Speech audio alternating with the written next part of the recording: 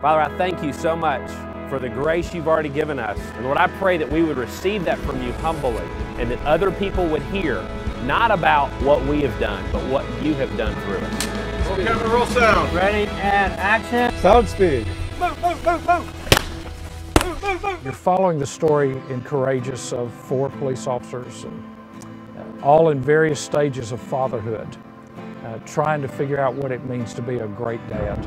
Every father will have patterns that he either got from his father or that he will carry on to his children, and they will most likely duplicate in the generations that follow. Not only are many of them here in part due to a failure of fatherhood, but if they're fathers when they come here, as long as they're here, they're failing in their job as a father to their children. And we've seen this perpetuate generation after generation. In fact, we've had times where we have had grandfather, father, and grandson all in custody at the same time. Wow. Well, it used to be that dads were very purposeful. They were intentional about the development of their children. I wish that fathers would step up, because a lot of these young, especially these young women, have no idea what it means to be loved by a man, so they go out there seeking the wrong type of love. Jade, one day I'll give you away to another man, and I want that man to love God more than anything, because if he does, then he'll love you.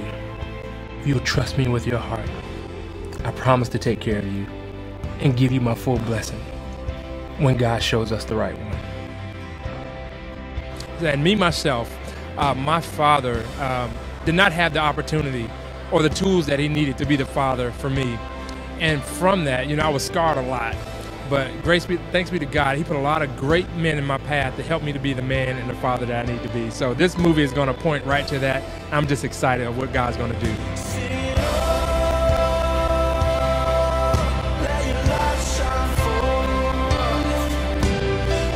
Roll camera, roll sound.